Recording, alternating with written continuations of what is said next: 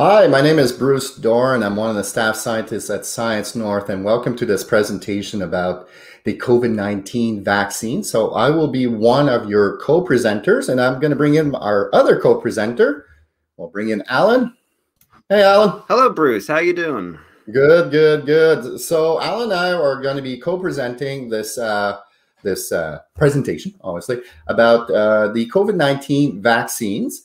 And I just want to give a kudos out to Heritage Canada because they were the ones that helped sponsor this free webinar so that everybody can learn about COVID-19 and some of the information about COVID-19. And we're going to focus on specifically on the vaccines. Before we move on, if any of the viewers wish to ask us questions, please write us in the Q&A section or in the chat section. These will be relayed to us, and then Alan and I will do our best to answer any questions that you may have about the vaccines and vaccinations that are certainly ongoing right now to combat this disease. All right, so we're going to start off with the PowerPoint presentation. All right, so it's going to be a PowerPoint presentation. I'm going to present some of this information to you. So what I'm going to be going over with all of you, we're going to have to start a little bit at the base, right? At the basic. In other words, what is the biology of our cells, right? And then we're going to talk a bit about the coronavirus. I know a lot of you have heard enough about the coronavirus, but I need to talk about it a little bit to better understand how these vaccines work. And then very quickly about our immune system. This is a 4-year course that I will be presenting in about 30 seconds. All right, so we're not going to go too much detail, but just enough so you understand a little bit about traditional vaccines. And then talk about these COVID-19 vaccines, like the RNA vaccines, the Moderna, the Pfizer, and BioNTech. How do these work? And then we have these DNA vaccines. Those are vaccines that you probably have heard, the AstraZeneca and the J&J, Johnson & Johnson vaccine, and even Sputnik. The Sputnik one, that's also a DNA vaccine. Then we're going to talk about another group of vaccines that use what we call viral subunits. I'll explain that in a few minutes. And then I want to kind of highlight just a couple of vaccine candidates that are being developed here in Canada and that I'm pretty proud of their development and how this may drastically change, the vaccination efforts throughout the world. All right, so here we go. We're going to start. I'm already seeing some questions, which is great. And there, we're going to start. We're going to start with the cell. So this is a diagram of a human cell. Again, I'm not going to go into too much detail, but I just want to showcase some major aspects of it. So a human cell, when you look at it, it's surrounded by a membrane. Okay, so when you think of a human cell, it's this sack of water with stuff inside that is surrounded by this membrane. This membrane is a lipid membrane. It's kind of like a fat membrane. It keeps the good stuff in, keeps the other stuff out, and it will determine what goes in and what goes out. All right. The other part of the cell I want to mention is the cytoplasm. That's the liquid interior that has all types of little organs called organelles. We got things like the mitochondria and Golgi apparatus. Again, I'm not going to go too much detail, but that's where, a lot of the machinery of the cell is found. It's in this cytoplasm. It has a lot of these proteins, these little machines that work and do whatever they do in order for your cell to function. And the last one I want to talk about is the nucleus, okay? And this is important because the nucleus is where you have your genetic material, okay? This is the material that you probably have heard, the DNA, okay? The deoxyribonucleic acid. That is what codes for you, okay? That's your internal library that makes you, you, okay? And what's really interesting is that DNA stays within the nucleus, okay? So I want you to think of a nucleus like a safe, and the DNA stays in there. It doesn't go out anywhere. But in order for your cells to function, pieces of this genetic information, that information has to somehow go to the cytoplasm for your cells to work well. So somehow there needs to be a way to transfer some of this information to go into the cytoplasm. And what your body does, it transfers, or it doesn't change, but it makes a copy of DNA into another molecule that we call RNA, ribonucleic acid. So I want you to think of the DNA like, let's say, books that are found in a locked library that's right here. And let's say you want a passage of that book. Well, you can't take it out. The library won't allow you to take it out. Well, what do? You make a photocopy of it. And that's what RNA is. It's like a photocopy. And that RNA can then get out of the nucleus and then will be used to make some proteins. Okay, those are the little machineries that are found inside your cells. And those proteins can stay within the cells, can go out. That's how it works, okay? So this is a very, very brief overview how our cells work, okay? So why do I need to mention this? Well, we need to understand this to understand how the vaccines work. All right, the coronavirus. So here's a diagram of the coronavirus. So when you look at the coronavirus, it also has a membrane, this lipid fat globule that's right out there, okay? It is made up of not DNA, but it's made up of RNA. So, you know, a little bit different than the RNA that's found in our cells. But again, it's the genetic material. It's that stuff that the virus uses in order to make more viruses. And one other component I want to mention are these, what we call spikes and spicules. And that's really important because these spikes allow the virus to attach to your cells to then go inside your cells in order to make more viral particles. So if you can somehow block that from happening, the virus can't replicate inside your cells.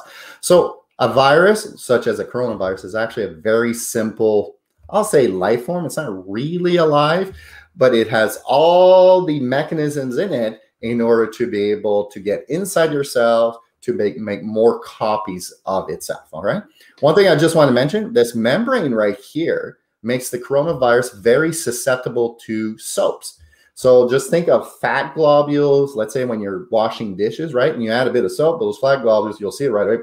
They disappear, they break apart. Well, it's the same thing. So when you use soap to wash your hands, you're going to break that membrane right there and deactivate the coronavirus. So the coronavirus essentially cannot replicate. It can't do anything. It's essentially dead. It's like that. So you know what? Hand washing with soap is actually a very effective way of destroying coronavirus. All right. So Bruce, if I may. Let me just go back. Yeah. No, you're fine there. In terms of the RNA, is it accurate to say the coronavirus is essentially rewriting the instruction manuals of your cells? No, it won't rewrite the instruction manuals of cells. And I'm going to explain what happens in a few minutes. But essentially what it does, it uses the mechanisms of your cells to make copies of itself. So this is actually a good segue to our next slide. I'm not going to go all the details of this slide. This is not the point. But you could. It's a really neat slide to show you how it works. But you could see the RNA comes out, and then the mechanisms of your cells will use the RNA to then make more viral particles. All right. So I want you to think of this RNA, okay, that goes into your cells, and it kind of takes over some of the mechanisms of your cells to make more copies of the virus. It doesn't rewrite your cells. Your cells are still what they are, but it's going to take a portion of what your cells normally do to make viral particles. So I want you to think of this like, a car plant, okay, car manufacturing plant. Okay. And you got, the head engineer is telling everybody what needs to be done. So that's your nucleus with your DNA, okay, telling you to build whatever car. And then the virus is the little bugger that comes in that brings some other instructions and goes right into your assembly line and is now telling the people at the assembly, like, okay, now we're going to build bikes. And that's what's happening. So it's not really affecting your engineer. Your engineer is still there trying to control the cells, but then the little bugger, the virus is coming in and kind of midway telling your cells to make some bikes. All right. So it's not rewriting the DNA. It's just kind of taking over a certain section of the mechanisms of your cell. It's like biological industrial sabotage almost. Yeah, so pretty much.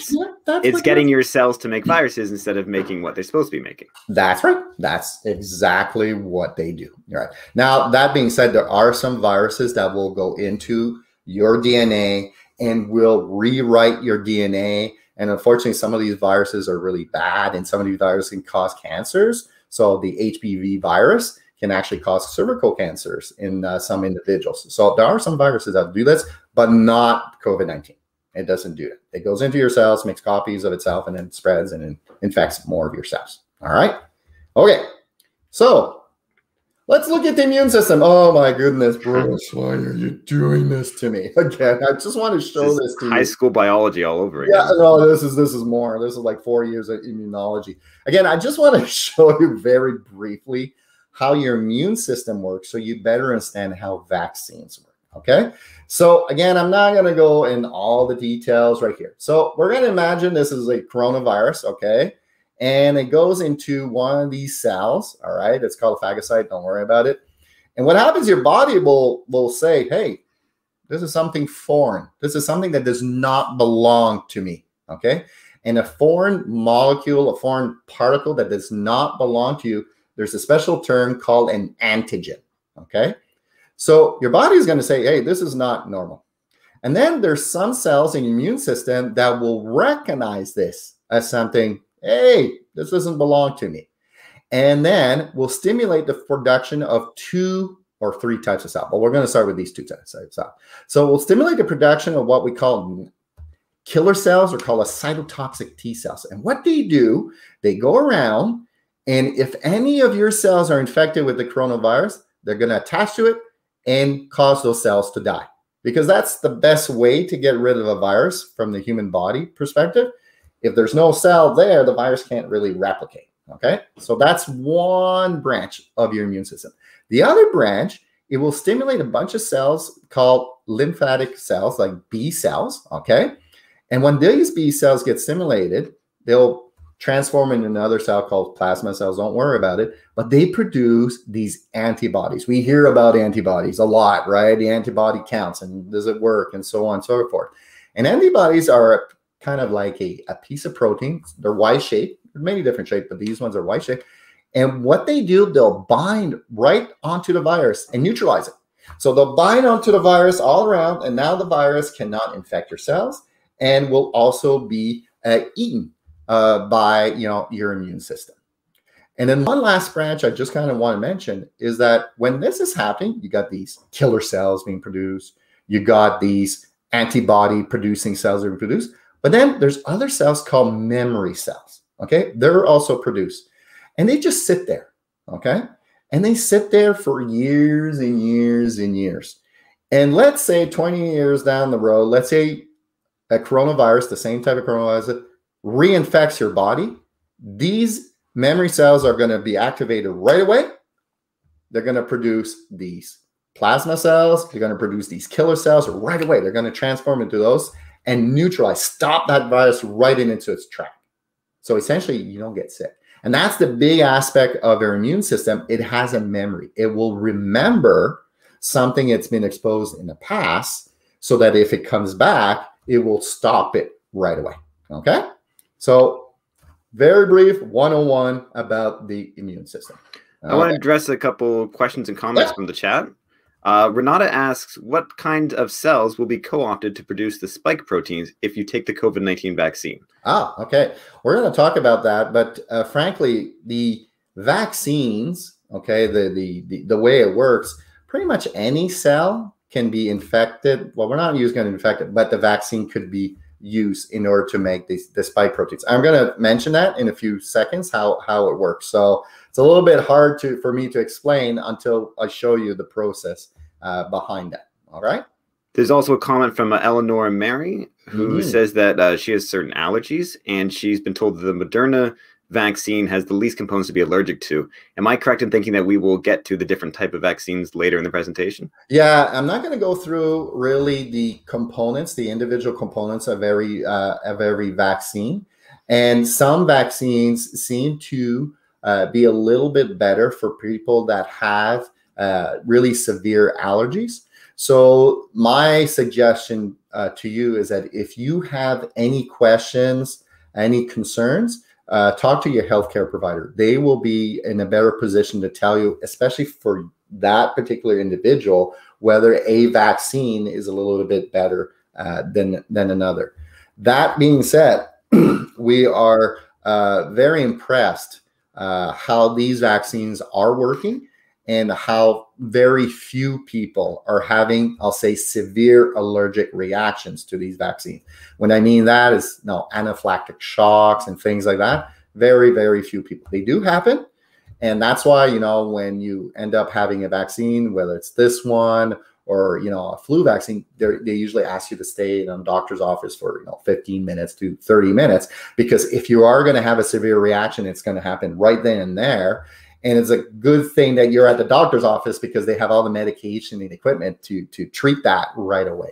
So we're not seeing, people having these severe reactions and having, these effects as much, because these vaccines have been tested quite a lot, have been tested in over 100,000 individuals so far. And now we're in the millions and millions of people being immunized. That being said, there are people, when they do get the vaccine, they'll get a little bump. Some of them will be slightly feverish and not feeling too well. That usually lasts a few days. And essentially, I tell people, it's like, okay, as long as it's not a severe reaction, it's a good thing in a sense, because it's actually telling you your vaccine's working. And it's not that the vaccine is making you sick. It's your immune system getting ready to fight a possible viral infection. And that's some of the side effect that you'll see with some individual. All right. So you know what? The vaccines that have been approved by Health Canada have been deemed safe. So we do not have to worry about them. And as more vaccines are going to be approved, we're going to have more choices in what kind of vaccines we can use in order to combat this disease. All right. And it's certainly safe to say that your odds with the vaccine is much better than your odds with the coronavirus. Yeah, the odds are much, much better. So United States, I was just looking at data a couple of weeks ago. Unfortunately, there's over 500,000 people in the United States that have died from coronavirus. And the group that looks at the vaccines and side effects in vaccines, and they were also looking at the number of deaths caused by the vaccines, the number of deaths in the United States, this was 2 weeks ago, caused by the vaccines, is a big fat zero right now. So these vaccines definitely work, and they helped also protect you against especially severe side effects of the coronavirus, of this disease. Okay, so let's talk about vaccines. All right, how does a vaccine work? So we're going to look at this a little bit in detail. All right, so a vaccine, essentially what it does, it injects something foreign, like I said, an antigen, something that does not belong to your body, into your body, and this will stimulate your immune system. And as I mentioned a little bit earlier on, you got 3 types of cells. There's a lot more cells, but I'm just showing 3 types of cells. So you got the ones that produce the antibodies. You got the ones that will kill some of your cells that are infected with the virus. And you got cells that are called memory cells. Okay. So essentially, the vaccine prepares your body in case you get really infected or a real virus goes inside of you. Okay. That being said, the vaccine only contains part of the virus, and the vaccine itself cannot make you sick. The COVID-19 vaccine cannot give you COVID-19. Essentially, what the vaccines do, they prepare your body to fight an actual infection that would happen. Now, with the case of a vaccine, it takes a little bit of time for immune system to be stimulated, especially when you're injected the first time. So how long does it take? About 2 to 4 weeks. So you're hearing with some of these double dose vaccines from, let's say, Pfizer and Moderna, those are the ones that first came out. They would say you get your first shot and then you get your second shot after so many days, like 21 to 28 days. And the reason for that is they're going through this principle that, your immune system is getting ready, so on and so forth. And then you get the booster shot after 2 to 4 weeks to get your body even more prepared against a viral infection. So that's why initially they said the 2 to 4 weeks. Now, the data has changed on that. And then you're hearing here in Canada, we're extending that almost 4 months. And the reason for that is when they look at the data that's currently being looked at for these vaccines, a lot of these scientists feel that you don't need to do it right away after the 4 weeks. You can extend it a bit later on. So I'm not saying it's the same principle. It's a bit of principle, you know, when you get a shot when you are young and then you get a booster shot every 10, 20 years. Well, it's the same thing. It's just a way to reactivate your immune system. So that's why they've extended it, because they found that the science said you don't necessarily have to wait 2 to 4 weeks. You can extend it a bit later. And in some cases, some vaccines even work better if you extend it. And the other reason why they're extending it is to be able to have enough vaccines initially to give everybody at least a first shot, that first initial, you know, immunity, and then they'll give that second shot a little bit later. So it's a way of ensuring that everybody at least gets a first shot. But again, there's no danger in safety or anything like that. It will be effective. Okay. We have a question from Julia. How do we know we won't have side effects in the long run? Oh, that's a good question. Now, the way vaccines approval process happens is that, it's usually, there's a whole bunch of steps. There's a phase 1, phase 2, phase 3 that you test on, hundreds of thousands of individuals or tens of thousands of individuals, depending on the type of vaccines. And then before they are approved, the vaccines, by the time that the last phase is done, and by the time that you can approve vaccines, you have to wait a certain amount of period. It's 4 to 6 months. If there's any side effects from these vaccines, you would see it within that time period. Okay, that's usually what it is. So that's why when we have these vaccines that have been approved, they have followed these steps, and there has been a delay between the last person being inoculated to a certain period of time to make sure, we're not seeing these effects. That being said, you know what? I will have to agree. We do not know the long-term side effects of these vaccines. So far, we're in our vaccination process in about 6 months, and we haven't seen anything. We're learning more and more about the vaccine. And that's part of the approval process, is there's always a follow-up to see, after 2 years and so on and so forth, how these vaccines work and whether or not, is there a long-term side effects. That being said, if there's any side effects on the vaccine, like I mentioned, they usually happen within the first 4 to 6 months when somebody gets a vaccine. And right now, we have not seen any major effects in that case. All right. So we are learning more and more about these vaccines, and we're learning more and more about these viruses. But so far, so good. These vaccines do work, and they do protect people against the coronavirus. I will just quickly echo what I said earlier, which is it's biology. There's always going to be a slight risk, but you've got a much higher risk with the coronavirus than you do with the vaccine. That's it. That's it. Okay. So you got the vaccine. Okay, great. So lo and behold, you got a virus that goes into your system. You got a coronavirus. I don't know, months down the road after you got your vaccine, how does your body react to it? So it will recognize a part of the virus as being something that is foreign. That's the part that you will see with the vaccine. We're going to talk about that in a few minutes. So your immune system will recognize it. It's not supposed to be there. And right away, the plasma cells will release antibodies, and the cytotoxic T cells will kill any cells that have been infected. So let's say you get infected much later, a few months later, years later, by the same virus. Again, your body will recognize this as something foreign. And what it will do, it will activate the memory cells that will activate the corresponding, cells that will produce the antibodies, and also the killer cells that will kill any cells that have been infected by the virus. So that's the beauty about the immune system, is that it will recognize something that it has seen or been exposed in the past. And how it will react to it, especially the second, third, or fourth time, will be much faster than the first time. So the first time I said it takes 2 to 4 weeks for your body, to build immunity. Well, this can be done in a matter of days. It's just like this. And a lot of times you won't even know you're sick because your immune system has controlled the infection before it has time to spread. All right. So that's the whole point of vaccine, is to get your body prepared so that your immune system can react much quicker and much, much faster. Okay. All right. We have a question in the chat. Are the spikes what the immune system usually recognizes? That's a good question. And I talk about the spikes a lot because that's what vaccine makers and researchers have been focusing on for the coronavirus. Okay, so that's what it is. But in a case of other viruses or even the coronavirus, your immune system might recognize certain components of the membrane of the virus, may recognize certain components of the RNA or DNA of the virus, or other components I didn't mention, but there's other proteins of the virus that it might recognize as being something foreign.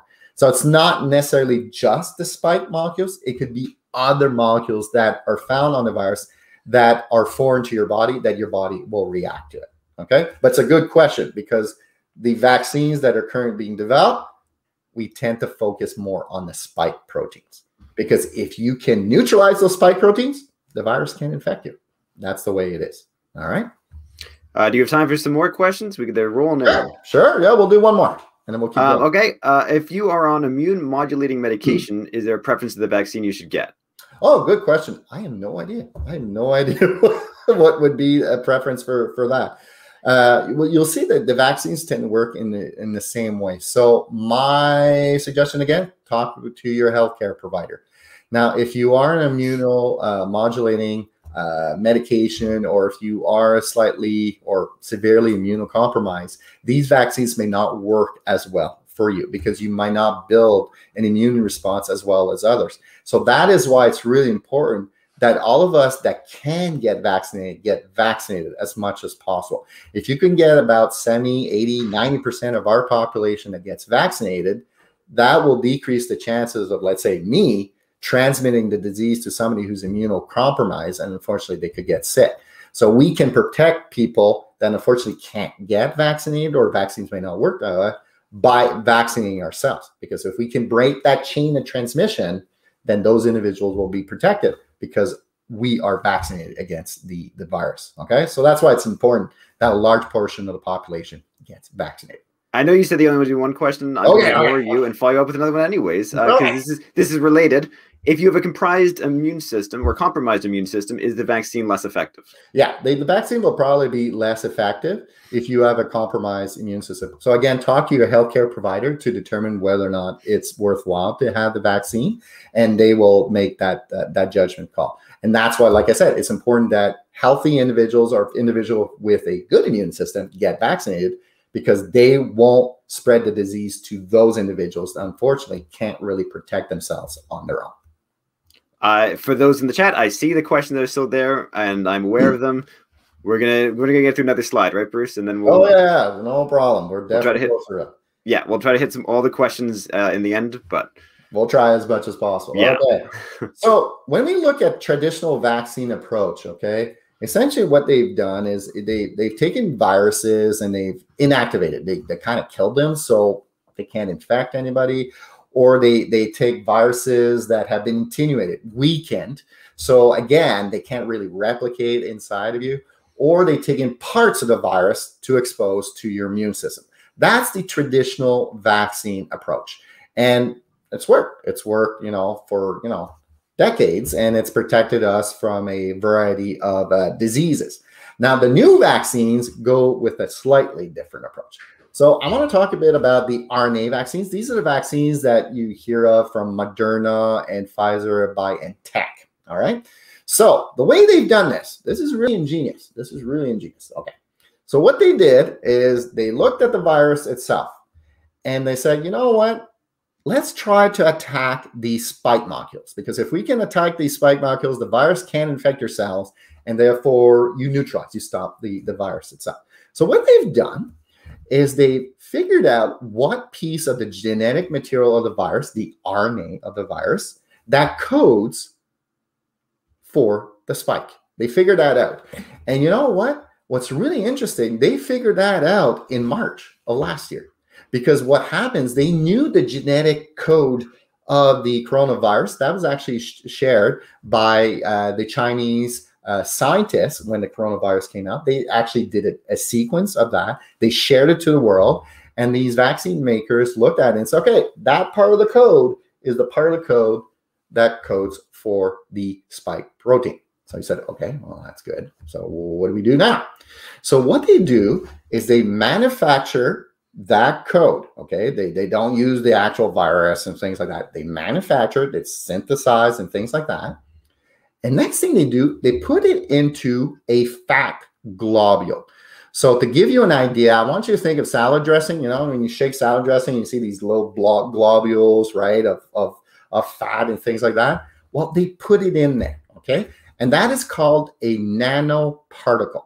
So some of you have heard the term nanoparticles. Oh my goodness, is this technology that will go inside my body and start controlling me with microchips? It's like, no. It's a fat molecule. That's what it is, okay? It's a piece of fat. That's these nanomolecules. And they put it inside of it.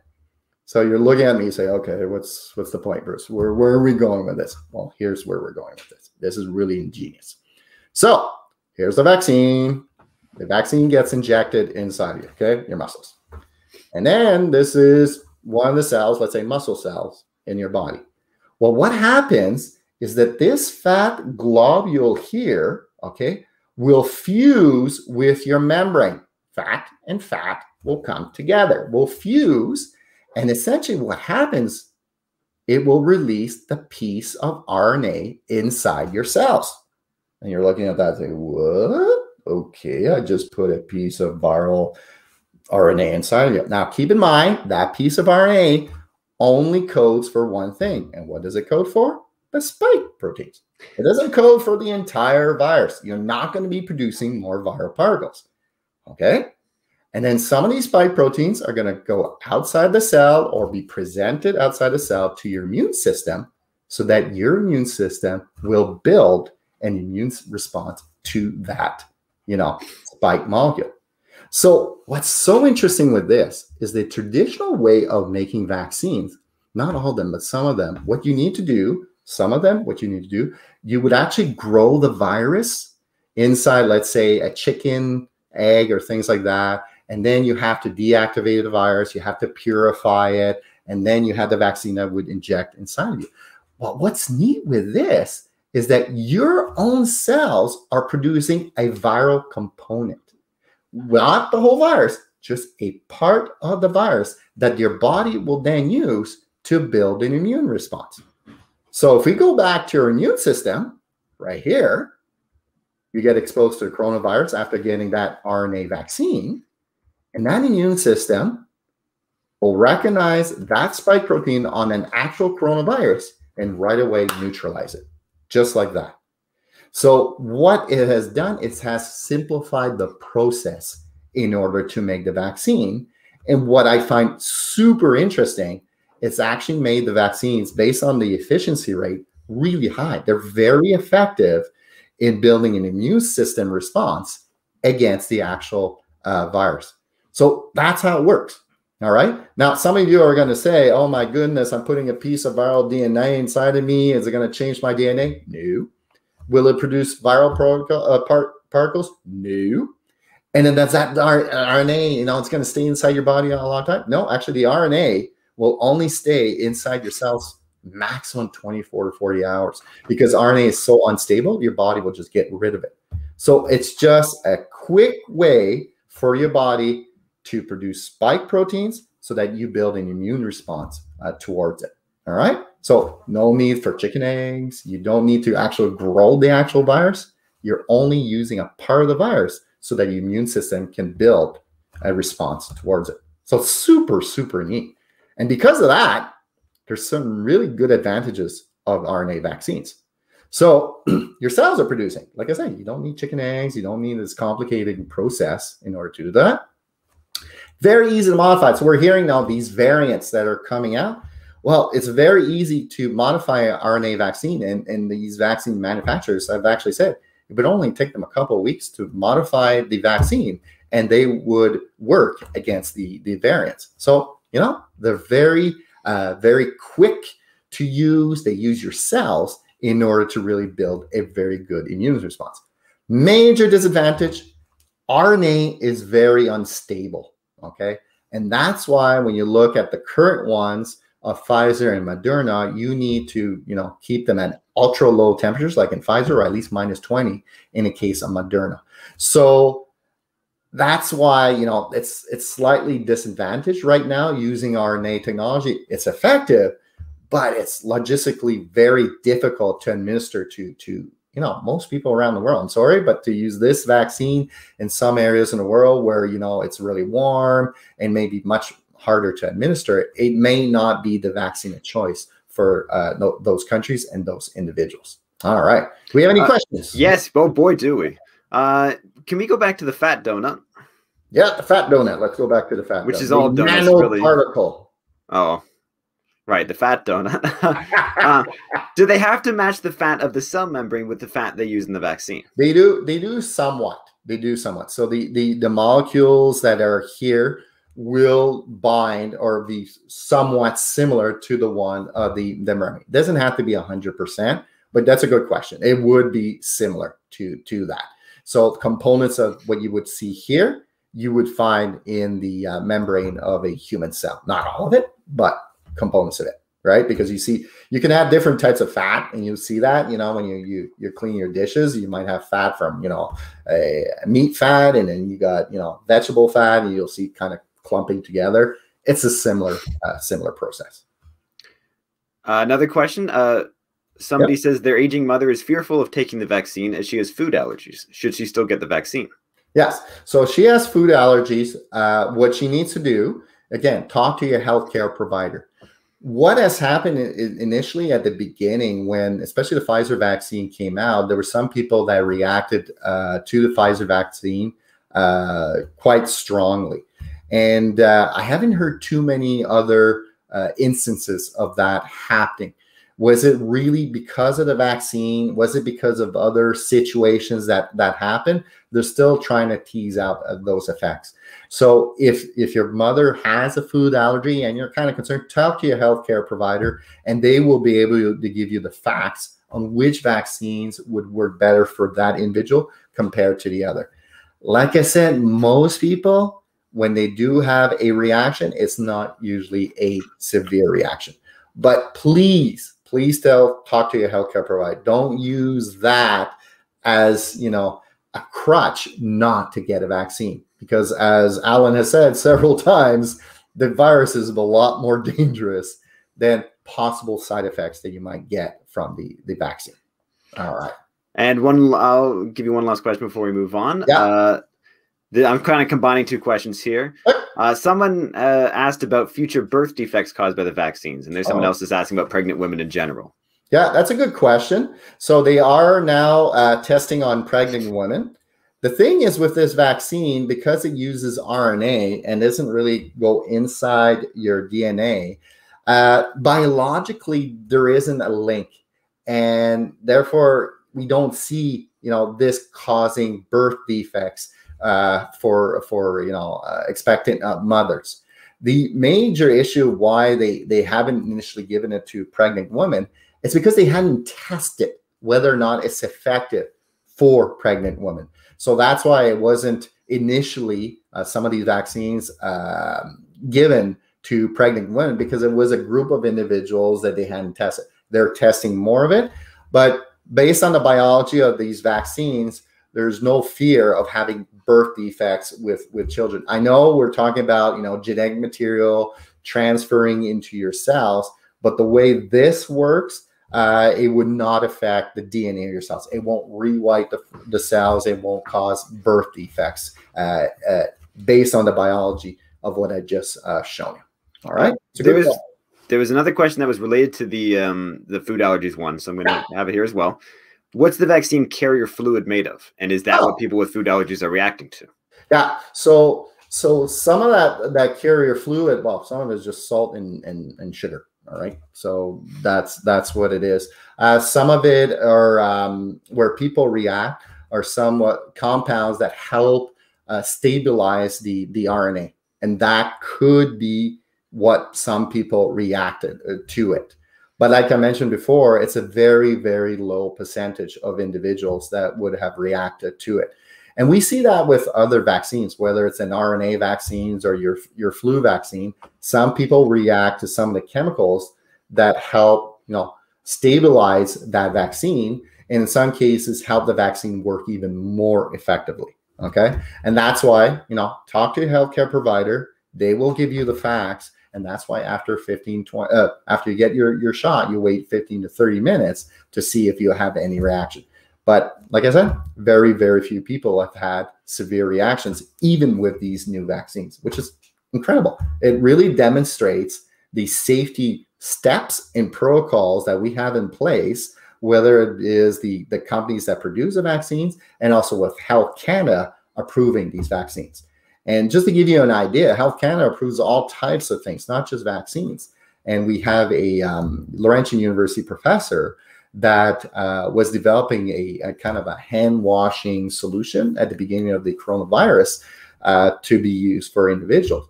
And he was telling me the steps and the process to get that vaccine, not that vaccine, that material to be approved. It was just a type of soap. That's all it was very, very arduous. Okay. And it was very arduous. And this was just a soap, for crying out loud. So you could just imagine when it comes something that we inject inside a person's body, the process is even more arduous and more detailed to make sure that it's safe for individuals. All right. And thank you for all the questions, everyone who was putting those in there. We really appreciate them. Yeah, it's really, really good. They're really good questions. And keep them going. Right? Don't be afraid to ask questions. Okay, so now we talk about RNA vaccines. I want to talk about the DNA vaccines. These are the vaccines the AstraZeneca is producing. The vaccine that has now been approved by Health Canada, the Johnson & Johnson or the Janssen vaccine. And also a vaccine you probably have heard, the Sputnik vaccine, the Russian ones that now more Western countries are looking at and seeing the efficacy and the safety of that. So in this case, it's still the same principle. We are trying to figure out the piece of RNA that will code for the spike protein. But what they've done is they converted that RNA into a segment of DNA. Let's just say the difference between RNA and DNA, RNA has only one strand, and I think you could see this. This one has two strands, okay? I don't want to go much more detail, but they've done that. And that piece of DNA will code for the spike protein, okay? So you say, all right, that's fine.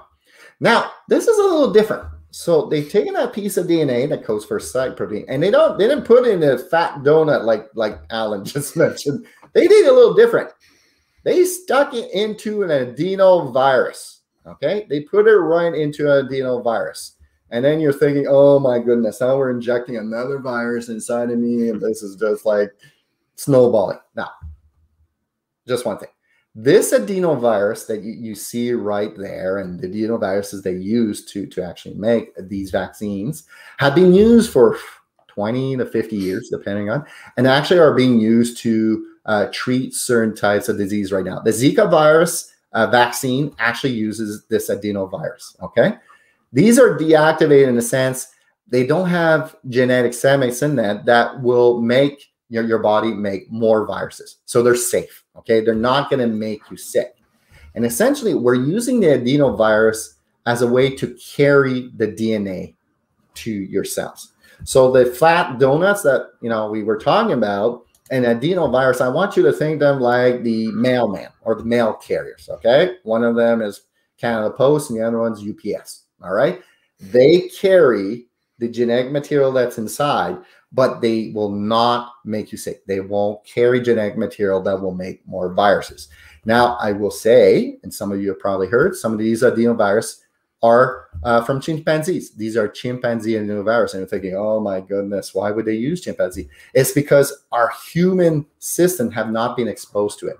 So they use that because then your body won't build in a strong immune response to these, okay? It's not something that we're already immunized. And it works. It works really well, like helping to carry that DNA. So don't be afraid. This is not the beginning of the Planet of the Apes. We are safe, all right? We're not creating more of these viruses. We're only using the virus as a carrier to bring this piece of DNA to your cells. All right, so there we go. You get the injection, you get the vaccine inside of you, again, the arm. All right, here's your DNA. The virus will bring the piece of DNA and goes into your nucleus. Now, right away, some people are going to say, oh, it's going to go into my DNA. It's going to alter my DNA and things like that. Well, you know what? That was my first question I had, right? I was like, what is that? So I actually contacted the scientist from AstraZeneca, and she explained to me that when that piece of DNA goes into your nucleus, it doesn't combine with your DNA. It doesn't alter your DNA. It just sits there, all right? And essentially what happens, your body will take that piece of DNA and make a little piece of RNA, a photocopy of it, which will then go into your cytoplasm. Oh, look at that. And then your body will produce spike proteins, just like that. And then those spike proteins will come out, and your body will build an immune response to that, okay? So in some sense, it's somewhat similar to the RNA vaccine. It's just adding one extra step. And I'll explain why they did that in a couple of seconds. All right, so what happens? You got this. It recognizes the immune system. So after the vaccine, the same thing happens. Your body will recognize that and will build an immune response to that. So I see a question right here. And I want to kind of address it. Yeah. Is it after you take that vaccine, right, and you're using the adenovirus to infect your cells and things like that, will the adenovirus no longer be useful to you? Will your body build an immune response to it? And that's a good question. And they're still looking into this. And so far, no, it doesn't seem to build a very strong immune response to it. That being said, the Russians had a different way to build their vaccine. What they did is that the first shot you get has one type of adenovirus, and the second shot is a different type of adenovirus. So they thought about that. They thought about, oh, what happens if you build an immune response for one and you get the other? Could it neutralize and things like that? Well, they got around that problem completely, okay? But based on what we're seeing with the data with AstraZeneca, and even now Johnson, they're looking at doing a second shot, we're good so far, okay? And guess what? If that adenovirus, we start using it in many applications, and we're seeing that the human population has started to build an immune response to adenovirus, well, they can use another one. They got a whole catalog of them, and they could use another one, and that could be a different, carrier for this piece of DNA. All right. So some of you are saying, well, why are we doing it this way? Why don't we just stick with the RNA? Okay. Well, there's a couple of advantages using DNA. First of all, again, you're using the cells to produce the spike protein, just like the RNA, but it is stable. DNA is stable. You can store it in the fridge. So that's the main advantage of the AstraZeneca and the Johnson & Johnson and the Sputnik one. You can just send it in a cooler to, let's say, a long-term care home, to a pharmacist, and then sticks it in their fridge. You can just keep it, at cool temperatures, and they will last a lot longer than the RNA that has to be kept in ultra cold temperatures. The other thing also, this technology, like I mentioned, is well established. Okay, it's been around for 20 to 50 years, depending on what you look at. So it's a technology that has been used in the past that we know very, very well. And we know the process of building these vaccines, how to make sure that these vaccines are effective. The disadvantage, it's not as easy to modify as the RNA. It's easy to modify the DNA segment, but again, you have to put it into these virus transporters that then can bring the DNA inside you. So it's a bit more of a production process than the RNA, but to tell the truth, it's not that much different. So, we talked about the RNA, in a couple of weeks, they can have a vaccine. Well, maybe with this one, add an extra week or two, okay? So they can build these vaccines relatively easily. It takes a bit more time than the RNA one. All right. Do we have any other questions? Not seeing any other questions. No, we had Janice said thank you, which I think is also important to relay. Yeah, that's really good. Okay, so let's answer some misconceptions and misinformation about some genetic vaccines, because I hear this. Okay, I hear this especially with certain groups of individuals that are not promoting vaccination. They're kind of doing the opposite. The first thing they say, they can modify your DNA, and I just mentioned that. Not at all. The RNA one stays in your cytoplasm and only lasts about 24 to 40 hours. It doesn't go into the nucleus. Whereas the DNA one does not combine with the DNA of your cells and therefore cannot really modify your cells. Now, some of you have said is that, well, okay, it's inside your cells. is it going to stay inside your cell forever? Well, until the cell dies. Okay. Once the cell dies, well, that piece of DNA is gone. And it's out, you know what? We're constantly changing cells. Cells are dying and being reborn and changed. So, you know, you get jabbed into the muscles. Well, a lot of these muscle cells are not going to be there permanently, right? You're breaking down muscle cells. You're building new muscle cells. So, you know, the lifetime of that cell is when that piece of DNA will stay. But again, it won't modify the genetics of that cell. And once that cell dies, it's gone. It's gone forever. Okay. So these are temporary pieces of genetic material that go inside your cells to produce those spike proteins, but they will disappear. Okay. They don't stay inside you. And more importantly, they don't change your DNA. They don't change your genetic information. Okay. These vaccines can create viruses. No, because you're only taking a small part of the virus to produce the spike proteins. You don't have the entire genetic information. You don't have the entire information to produce the viruses. So you don't have to be afraid.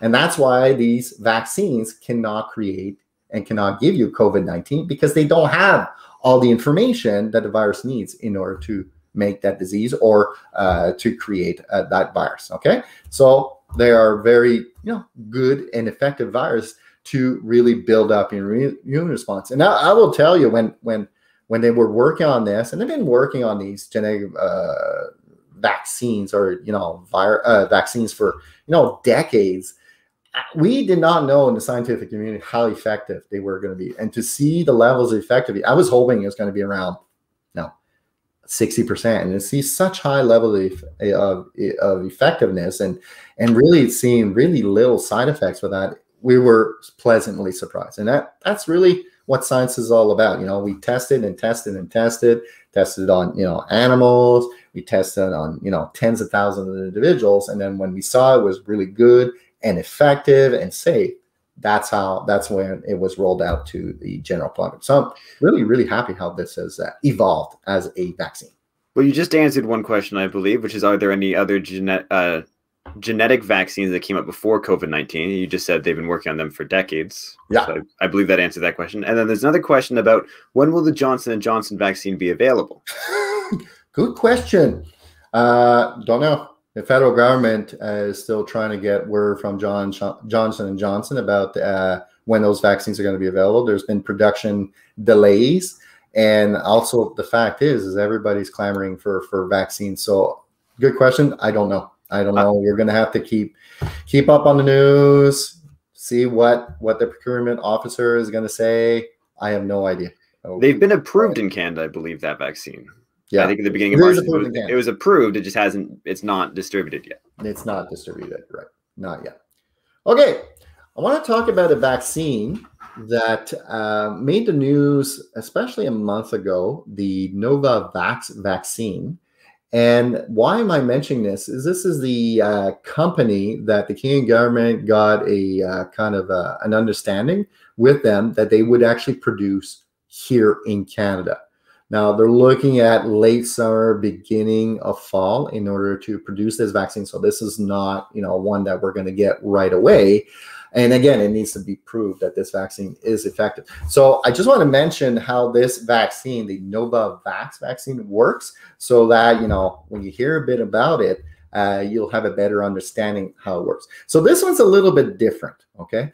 What they are doing, okay, they're taking, again, a piece of RNA of the vaccine and making it into a DNA to produce the spike proteins, okay?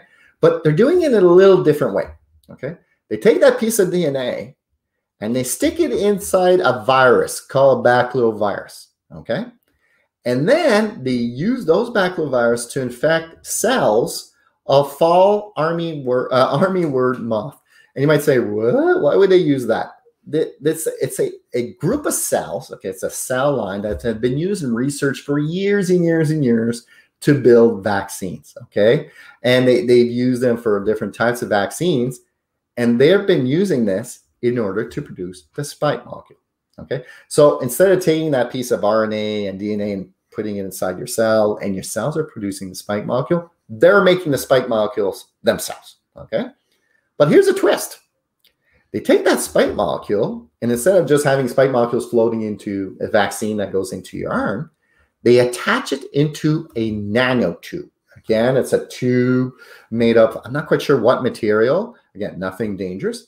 So it kind of looks like this. It's got these, spike proteins taking up where the nanotube is. And the reason for that is that your immune system will react much stronger when you combine the spike protein with this nanotube. All right. So that's fantastic. That's something that, would work. So instead of having that piece of RNA or DNA go inside your body and our body produce the spike molecules, these nanotubes with the spike molecules are injected into our body, and that will promote an immune response.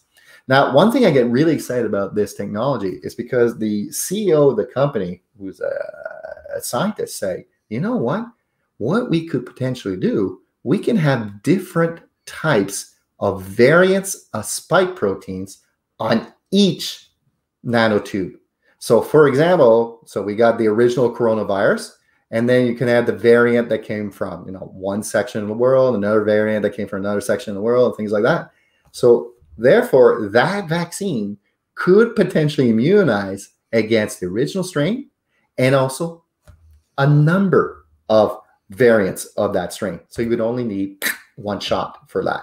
So that's where we get really excited about it in science, because now we're kind of innovating. We're trying to figure out ways in making, the immune response respond stronger and maybe to more variants. So you know what? Again, the same thing happens after injection, after the infection. Your body will recognize that that virus as something foreign and will build an immune response towards it. So again, the advantages of this Novavax vaccine is that it is stable. You could store it in the fridge, which is great. The technology is actually well established. Like I said, they've used this for other vaccines, and you could potentially produce one vaccine for several variants. That is the power of this type of vaccine. The disadvantage, again, it's a little bit more difficult processing than the other genetic vaccines, but if you don't have to make, we got 4 or 5 variants right now of concern. Instead of having to make 4 or 5 different vaccines, you just make one.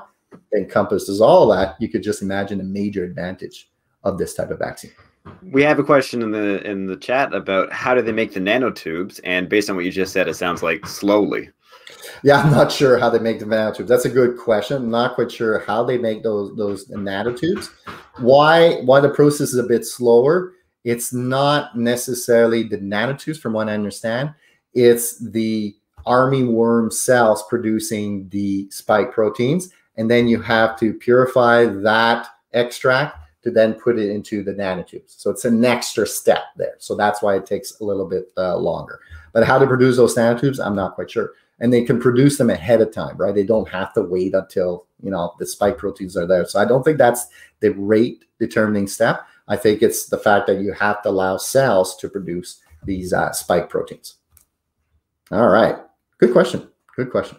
All right. So I want to talk about 2 Canadian candidates. Okay. And you've heard about them in the news. So I want to go through them just briefly. Again, none of these Canadian candidates have been approved. One of them, I think the next one, I think is in phase 2/3, and the last one's still in phase 1. So they have not been approved by Health Canada. When you say phase 2/3, how many phases are there? So there's 3 phases for humans. So the first phase, or the first test they do, is preclinical. They do it on animals. They do animal testing, make sure it's safe, right? And it is effective. If they're not producing any immune system response, forget it. They're not doing it. And obviously you want it to be safe. Phase 1, you do it on tens of individuals, healthy individuals. So you inject them, you're looking for side effects, and you're seeing whether or not they build an immune response. So that's phase 1. Phase 2, you're injecting it in hundreds to maybe a couple thousand individuals of different age group, well, not age group, sex, ethnicities, health levels. And at that point, you're still looking for side effects. You're still looking if it's safe. You're still looking if it's effective, but you're trying to find the right dosage that it's most effective. And then the phase 3 is the most critical one. It's also quite critical. Then you do it on tens of thousands of individuals. And this is where to see whether or not you have a really good effectiveness. Again, they're still looking at side effects and things like that. So those are the phases that they do with testing on humans, phase 1, phase 2, phase 3, and they got a preclinical. All that data needs to be sent to Health Canada. They review that data to see if there's anything unusual and whether or not the vaccine is effective. In addition to that, Health Canada will then visit the vaccine production sites to make sure that they meet certain quality standards. So whether or not the equipment is good, whether or not the personnel is trained, and so far and so forth. So it's a very arduous process. Now, normally with normal vaccines, the procedure is the vaccine producers will go clinical 1, the animal testing, then all the human testing, and if it's good, it's good. They send all that information to Health Canada. Health Canada will review it. Then they'll go to the manufacturing plant. They're going to review it, and then everything's hunky-dory. So going through all these steps normally can take 5 to 10 years, depending on the vaccine. These COVID-19 vaccines were approved a bit quicker because the process was fast-tracked. So when they had data with the clinic, not the clinical trial, the preclinical trial on animals, what these companies did is they sent that data directly to Health Canada. And then phase 1, they sent the information right away. They didn't wait till the end of the testing. They would send information to Health Canada as it came upon, when they came upon it. Also, Health Canada then visited, even before the clinical trials were done, would visit the manufacturing plants, just as they were finished building, and they would go through the process and things like that. So the approval process still went through the same steps, but what they've done, they kind of fast-tracked it, okay? Instead of waiting at the end to get all that data and then approving it, they got the data as the data came in, so they were kind of looking at stuff so that the approval process, instead of taking an extra year after the end of the final, testing on humans, it would happen just months afterwards. So that's why the approval process with these COVID-19 vaccines appears a little bit quicker. And yes, because they kind of made it a bit more efficient the way they've done it. They kind of fast-tracked the process. But let me tell you, they did not cut any corners. They did the same process as any other vaccines. It's just done in a way that's much more efficient, in a way that Health Canada can get the information quicker and be able to approve it in such a way that, we got vaccines under a year after the whole trial process started, it's just amazing. Okay. So approval process is still the same. It's just done in a way that was more efficient. All right. How often does Health Canada reject a vaccine candidate? That's a good question. I'm not sure about that, but let's just say that on average, when you're looking at drugs and vaccines being done, by the time they go through all the steps, and even a lot of them fail, even after the clinical phase 1, phase 2, things like that, only a small percentage. And I think, don't quote me on this, it's less than 10%. Okay. So you could just imagine you got all these things happening. So, you got less than 10% that actually goes to Health Canada. And I'm not sure how many get rejected. And I'm pretty sure the companies, when they go through this process, they know what Health Canada does. So they're not sending them stuff that, wouldn't meet with Health Canada standards. So it's a good question. I'm not quite sure how many times that the Health Canada would not approve a certain candidate. Okay, so I want to talk about Medicago. This is a company from Quebec. And what they've done is that they're producing these viral subunits, okay? So we saw with Novavax that they use these moth armyworm cells to produce this. Well, in this case, they're actually using a cousin of a tobacco plant to do that, using plants in order to produce a vaccine. And this is really novel. This is amazing, the technology they've done. So essentially, they've taken the piece of RNA of the virus that goes through the spike proteins. They made it into a DNA. They put it into a bacteria. Not sure what bacteria it is. Proprietary, right? They don't want to tell you. But that bacteria will then put that piece of DNA inside the plant, and then the plant will produce the spike proteins. But what's really interesting, it just doesn't produce the spike proteins. It produces what is called a virus-like particle.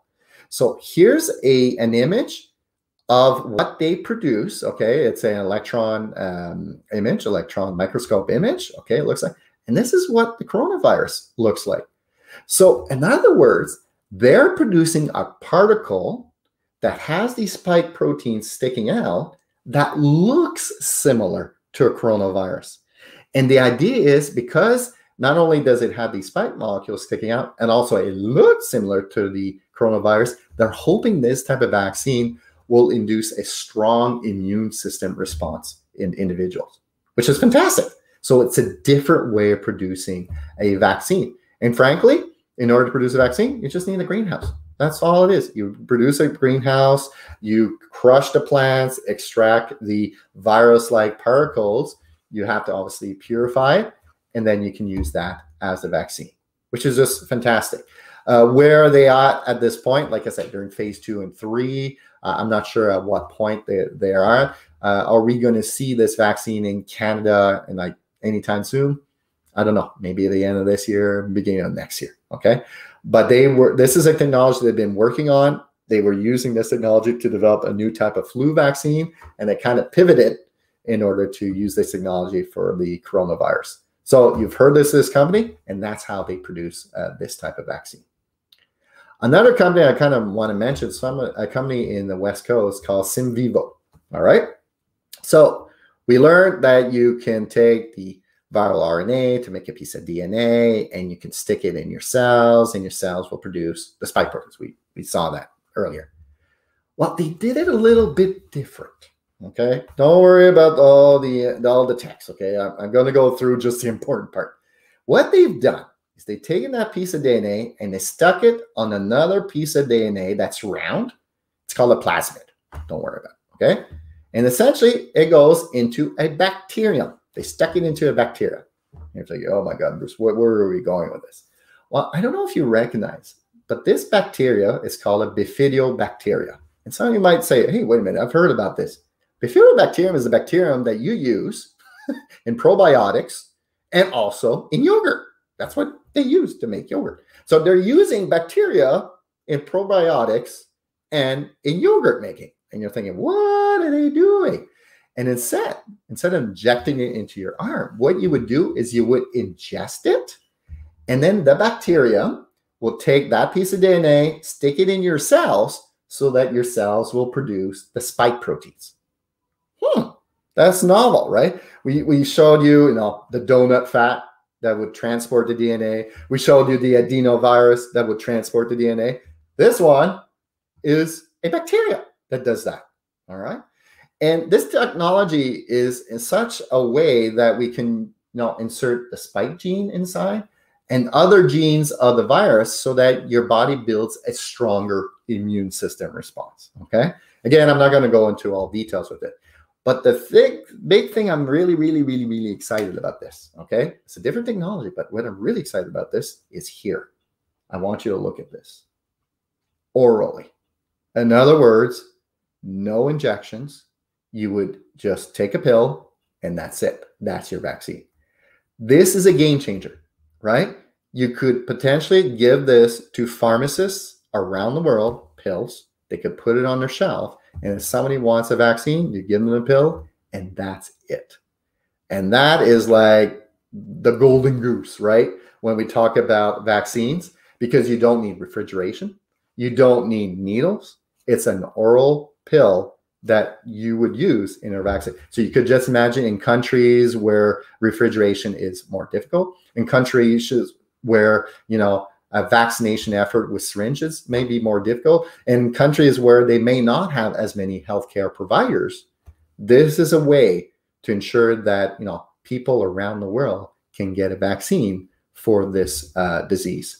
So it's just amazing. It's amazing how, they're using different technologies in order to, stimulate your immune system to protect itself, to protect your body against the virus. So if there's one thing I could say that's good with this pandemic, it's really helped spark, vaccine innovation.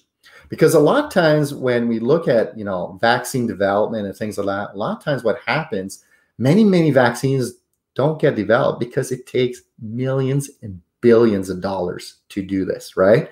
And a lot of, companies, they're private, And, their stakeholders may not want to put that money into it, into that development and technology that may not work. With this pandemic, you know what?